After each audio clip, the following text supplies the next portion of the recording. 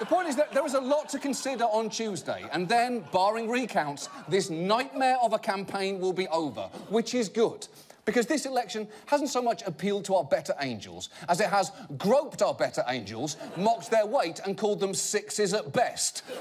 We are at a point where this man has a genuine shot at the presidency despite having blown up a political party, undermined confidence in our electoral system, declared open season on journalists and unleashed a river of racism and misogyny. Also, and I feel like we've lost sight of this, he has really stupid hair.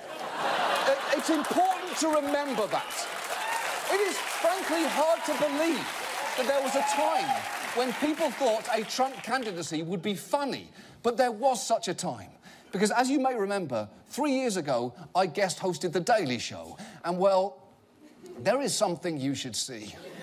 The Republicans better have something pretty special up their sleeve. Donald Trump, just last week, he confirmed to the National Review that he is again considering a run in 2016.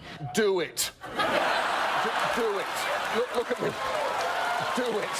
I will personally write you a campaign check now on behalf of this country, which does not want you to be president, but which badly wants you to run. Now, in my defence, I have no defence for that and was hoping to think of one before finishing this sentence, which, oh, shit, it's over. But look, listen. I want to believe that America will reject Donald Trump, that our innate sense of decency will kick in like some sort of moral autopilot. But I have been spectacularly wrong before. Because, as you might remember, 8 years ago, I was working as a correspondent for The Daily Show. And, well, there's something you should see. Cubs fans are considered a subset of the stupid. Oh, absolutely, John. I mean, they've had 100 years to figure out that what they want will never happen, yet they still yearn for it. And that is stupid. Yes, it's very stupid. Because the Cubs will never win. No, that's right, John. The Chicago Cubs will never, ever win the World Series. No. I'm an idiot.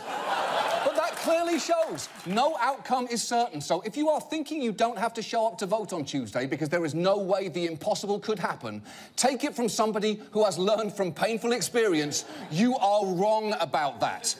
And now, this. And